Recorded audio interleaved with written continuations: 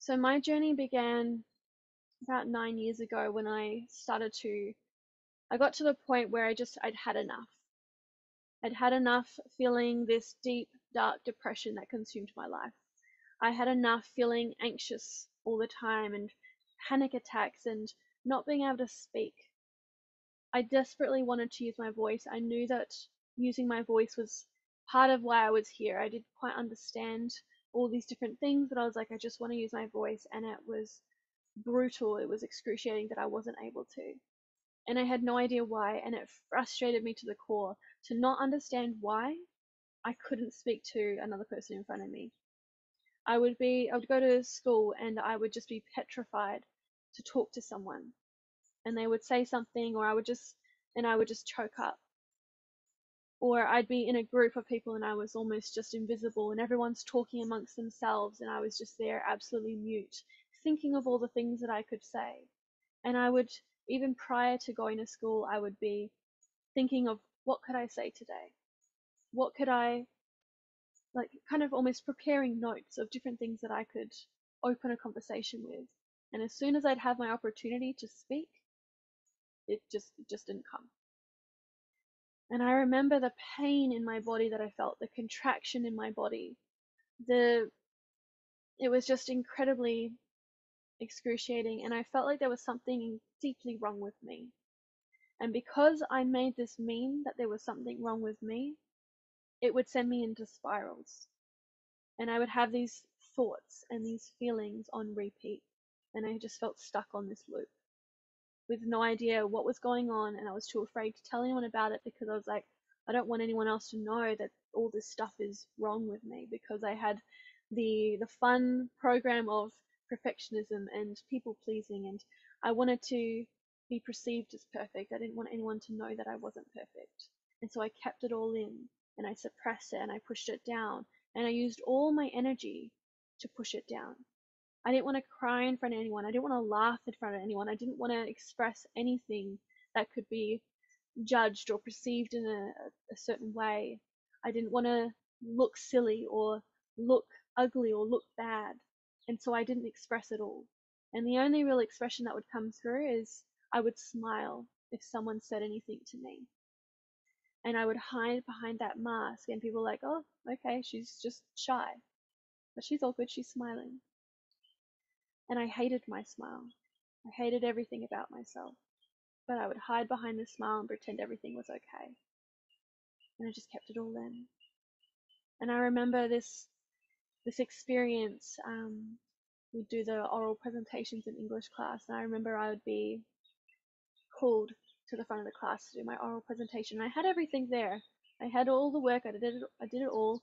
But I would go out to the front of the class with my piece of paper, and I would stand there and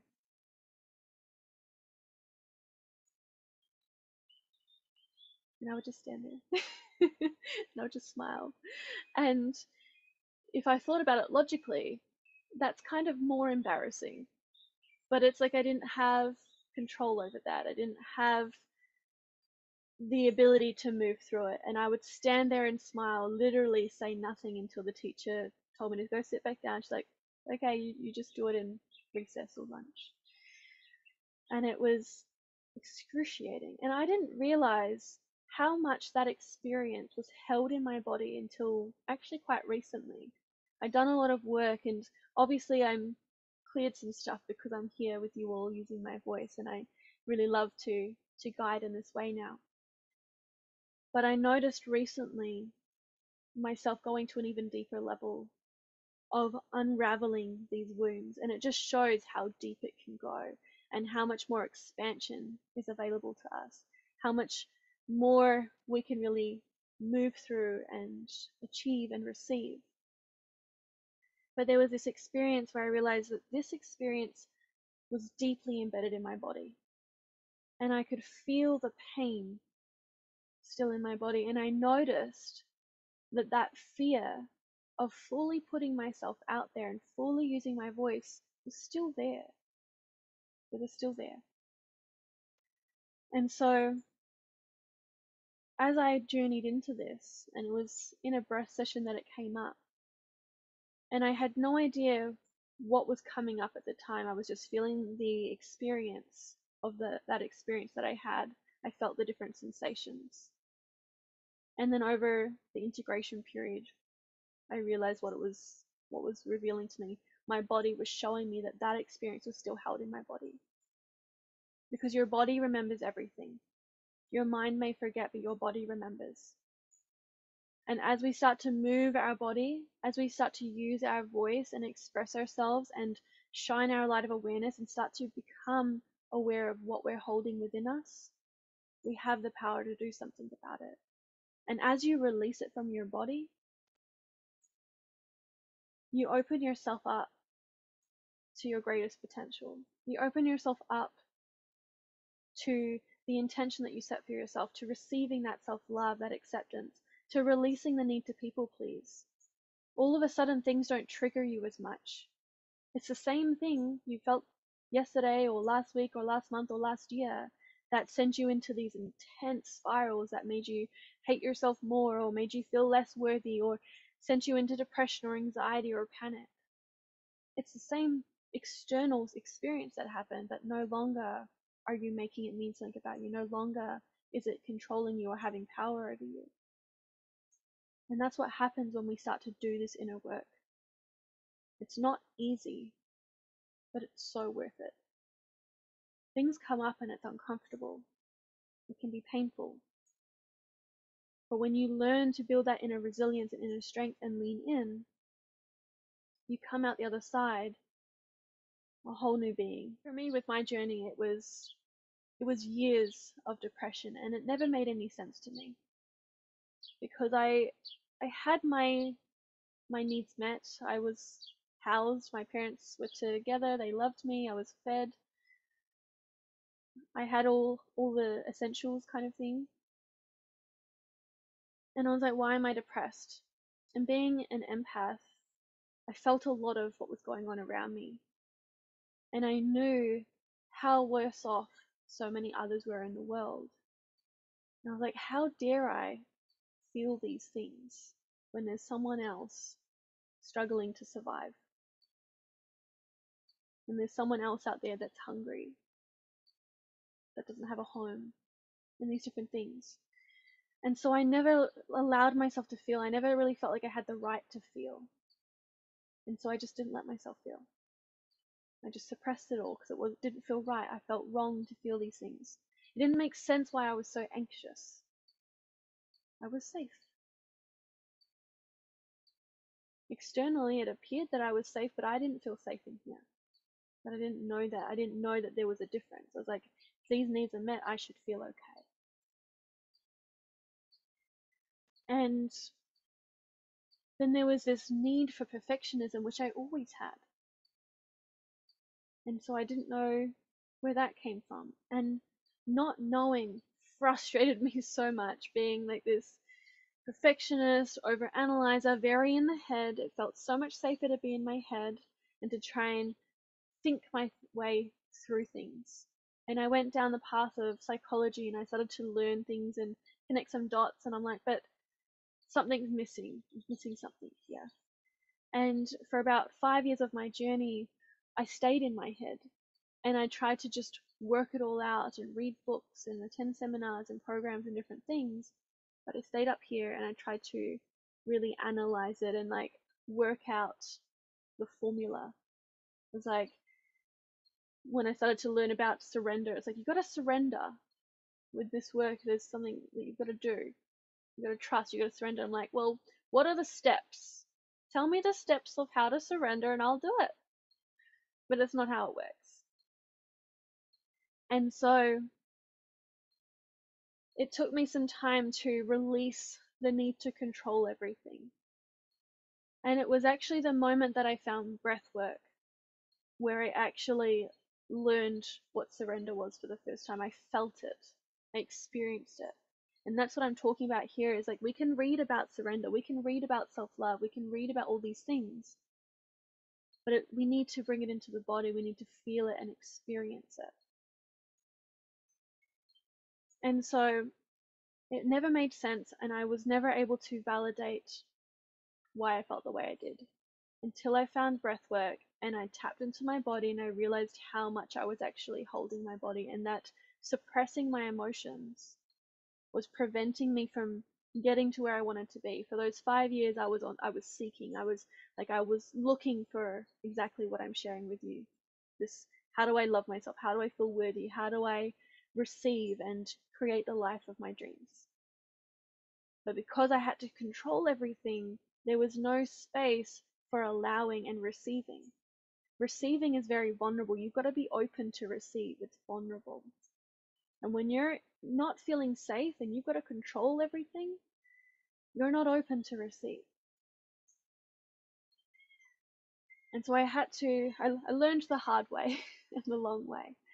And when I found breath, I started to actually find a way and a tool and a practice that I was able to move energy. And as I started to release and liberate this energy from within me, and I started to be able to actually see and observe my experience and what was actually going on. And I started to connect the dots because I had a lot of the stuff playing in my head. I had a lot of the knowledge.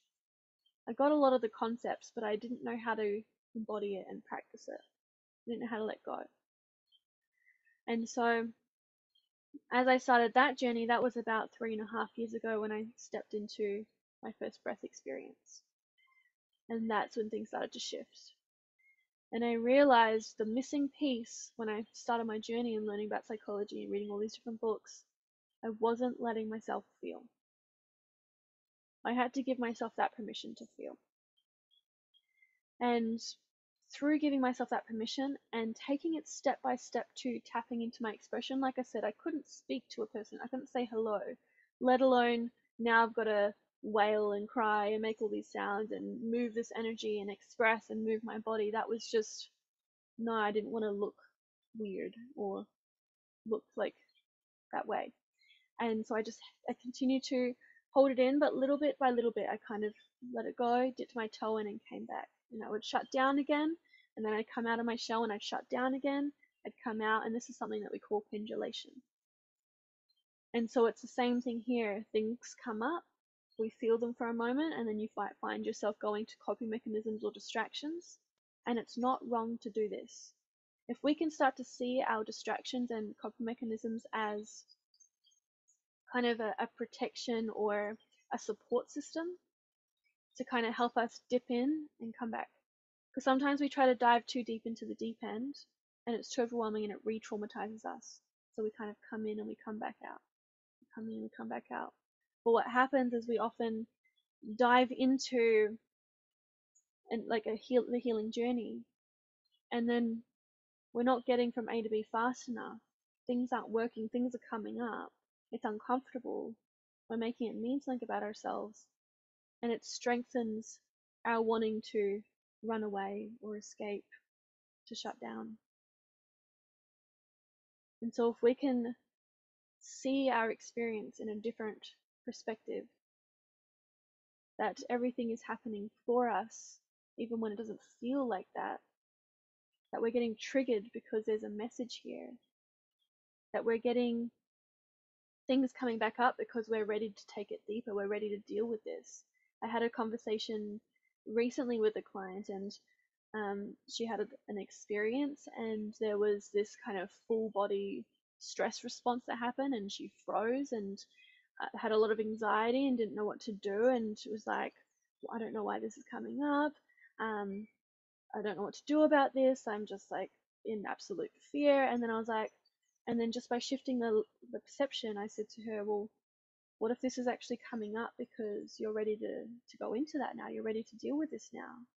And instantly, her entire state of being shifted from a state of fear and contraction to expansion and like, yes, oh my God, yes, I'm ready to release this. This is so amazing. And she got so excited. And she was from that space of feeling good about what happened and the experience, she was able to go so much deeper into that to really heal it.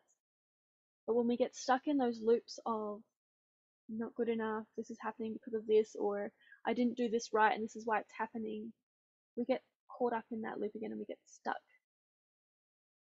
But by shifting that lens, we can change the entire experience. when I started to feel and express myself, when I started to use my voice, I started to release layer by layer by layer, and I took it one step at a time. When I did my breathwork practitioner training, the end of 2019, it was 7 days of breathing every day, and it was really uncomfortable, really painful. It was really hard, but I came out of that journey feeling more like myself than I have ever before. I tapped into my true self and I could see myself for the first time. And I felt so much joy, and I just had all this flowing energy because I released so much stuff that was stuck. But then I went home and I didn't know how to hold the vibration and still connect with the people that I love. And so another part of my journey was, how do I be me? How do I hold my truth and stay in my center and stay grounded and still connect with those that I love? Because there's this other fear that if I change, maybe the people that I have in my life now won't see me the same, won't love me the same, won't want to be around me. And sometimes we continue to play small or hold ourselves back or shut ourselves down because we fear losing those that we love. So how do we come back to ourselves and know that by being truly you, you're actually going to deepen your relationships with your loved ones? And if there are some people that don't know how to be in the presence of your truth and your love and your light, and they may go another direction for a period of time, it's trusting that that's divinely what is needed at this time. And the people that aren't in alignment with your truth will go on their own path to find their truth.